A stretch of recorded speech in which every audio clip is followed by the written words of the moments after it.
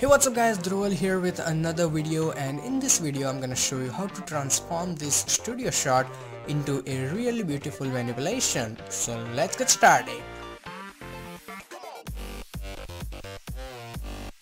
So to create this manipulation, I'm gonna use these three images and they are all from deviantart.com. So if you want to use these images for practice, the download link is in the description. So to start this manipulation, first of all, obviously we have to cut her from the background, and for that pen tool would be much better, but I'm going with quick selection because I think that will work also very good. So first of all, make a really nice selection of her. Don't be lazy because the better the selection, the better the output will be. So I'm just gonna make a rough selection for the tutorial, and so it seems pretty nice. We have covered almost every area. Now don't worry about this hair and stuff, we will take care of that when we put her in front of the background.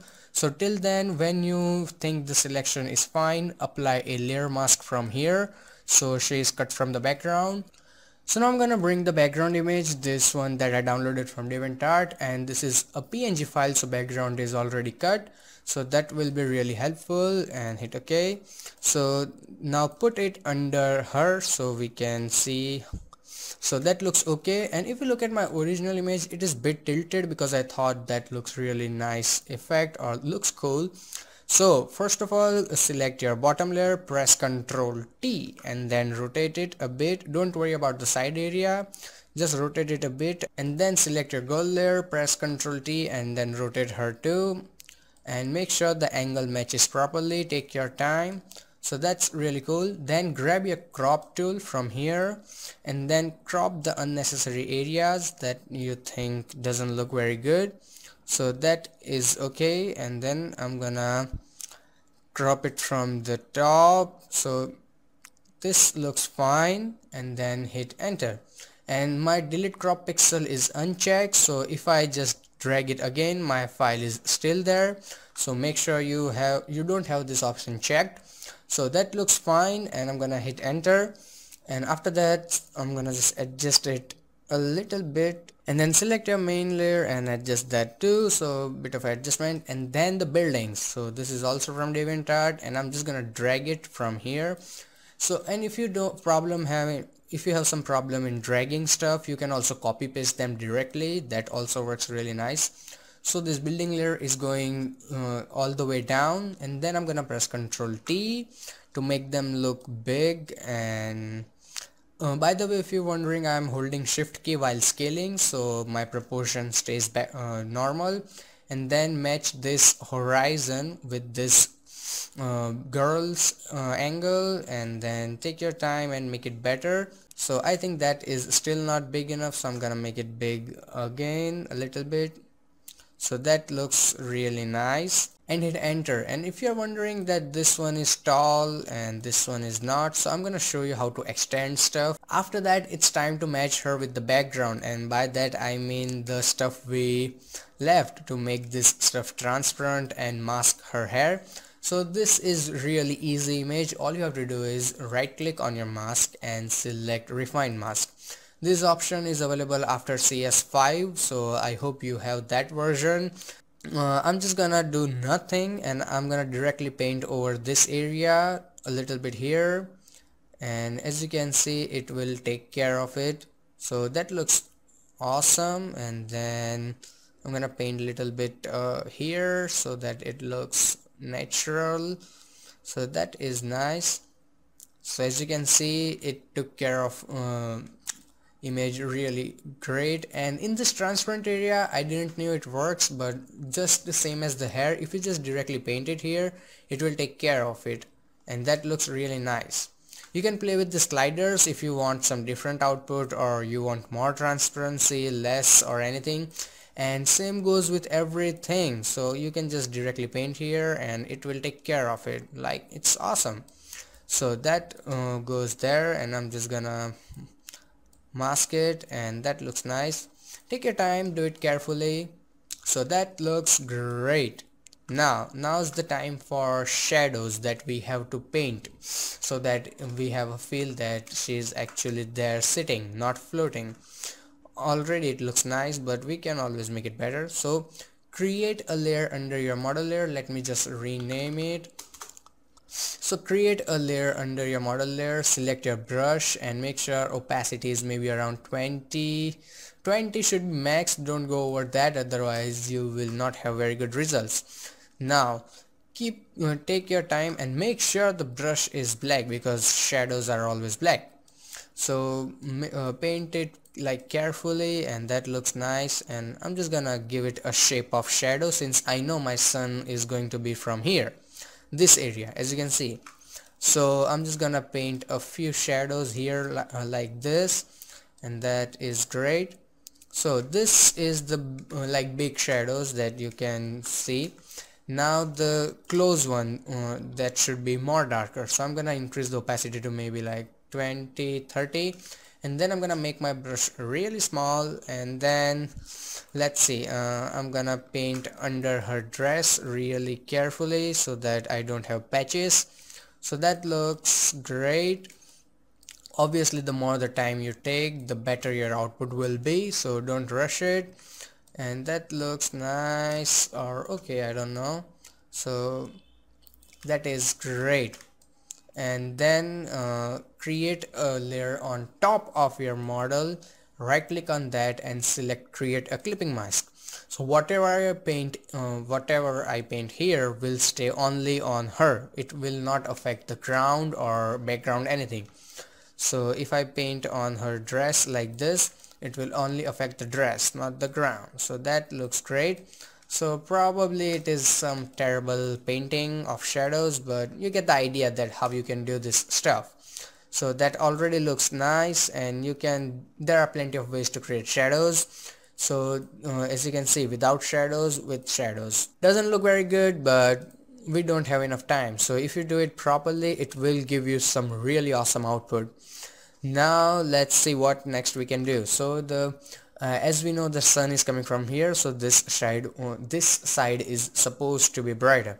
So I'm gonna create another adjustment layer and select curves, and then if you click here, it will also create clipping mask. And then if I make it brighter, it will only affect the model, and if I uncheck it, it will affect the whole area. So I just want the model to be bright, so make sure only model is getting brighter.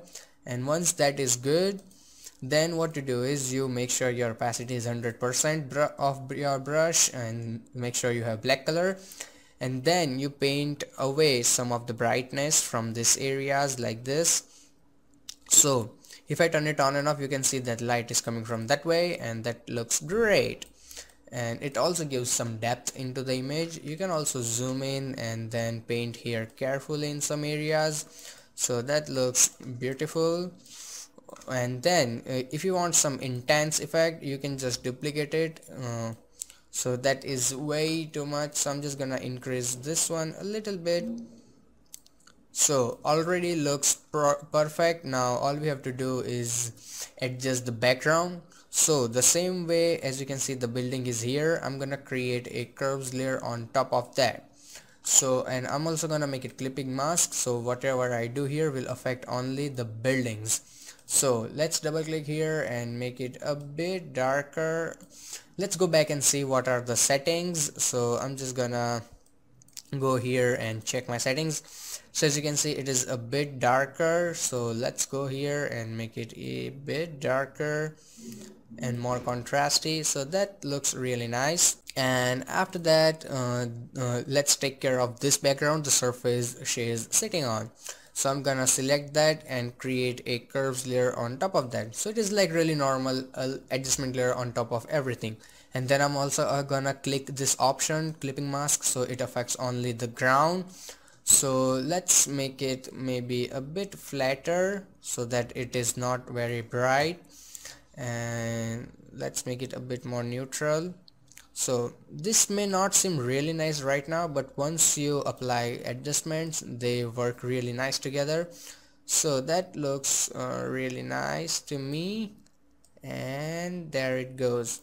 So this stuff can take a while, that's why these tutorials are pretty long, because it takes time. So overall it looks good. Now the time for the adjustments and stuff, so let's go back and see what we have done. So here, as you can see, we have some shadows painted. This one looks really nice compared to this one because time, we don't have enough time. So let's uncheck everything. So we have our model and shadows and everything, so we are okay till here. So this looks just same as this one. Now the sun, the fake sun, how to create this. So what you do is you create a blank layer on top of everything and then select some orange color, any one you want, so that looks really nice. And then make your brush really big and right click and make sure hardness is 0%. Then click here like this and then put this thing on screen blend mode. So temporary doesn't look that great, but we will work it out. So that looks okay. Then what to do is you create another blank layer. You make sure your foreground color is black and then you press Alt backspace, so it will fill the black color. Or you can also use this manually paint bucket tool, just same as paint program people are aware of. So let's get to the point. So this is the blank layer and I'm gonna go to filter, blur, and sorry, not the blur, I'm gonna go to filter, render and select lens flare. And in the lens flare I'm selecting a 50 to 300 mm zoom lens. Select and hit OK and put this thing on screen blend mode and now adjust it here. So as you can see, we do not want this stuff here, so I'm gonna apply a layer mask and I'm gonna paint with black color in this area so we can erase it. So that looks great. Now the adjustment layers for overall color correction. So select your, where is color balance, so that looks nice, and I'm gonna go back and check the settings in color balance. So till now it looks great, something like this. Maybe this one is a bit bigger, the one we are working right now, so I'm gonna make it a bit bigger. So that looks great. Now the color balance, the game changer which makes your image really great and blends everything together. So let's start with the shadows. We have +11 in the blues, so let's go here and double click on this option, and in the shadows we have +11.